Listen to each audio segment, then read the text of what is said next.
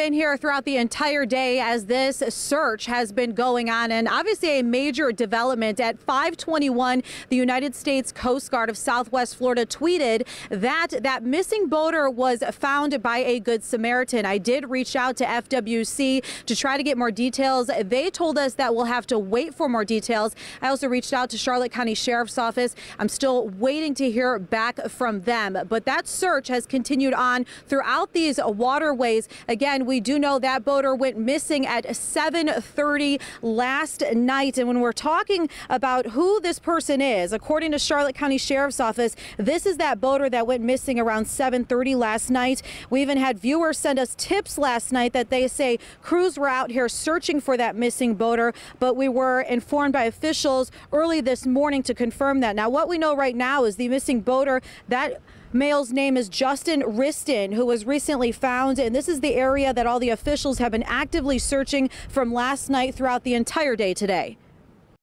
Yeah, the weather over the last 24 hours has certainly made things a bit more difficult. We do have multiple agencies on scene. As I discussed, we've got the Sheriff's Office with 2 boats and a helicopter.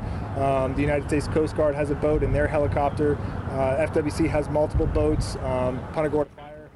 So another important part of this search from Officer Brown there, he says the good thing is the water temperature is warm, about 80 degrees, and he said that someone can survive in that water for quite a while. CCSO did say Riston was not wearing a life jacket and did not have a cell phone with him at the time that he fell off of that boat. Again, we do want to point out some major developments just recently as the United States Coast Guard of Southwest Florida did tweet at 5:21 that missing boater was found by a Good Samaritan. Shari and Chris, we are still waiting to get more details on that missing boater's condition who was recently found. So again, we're waiting to hear back from the Coast Guard, FWC, as well as the Charlotte County Sheriff's Office. Again, as you can tell, that this is an active investigation, an active search, and the details are coming in by the minute. So of course, stay with Fox 4 as we continue to keep you updated on that boater's condition. Live here in Charlotte County, Elise Chingari, Fox 4.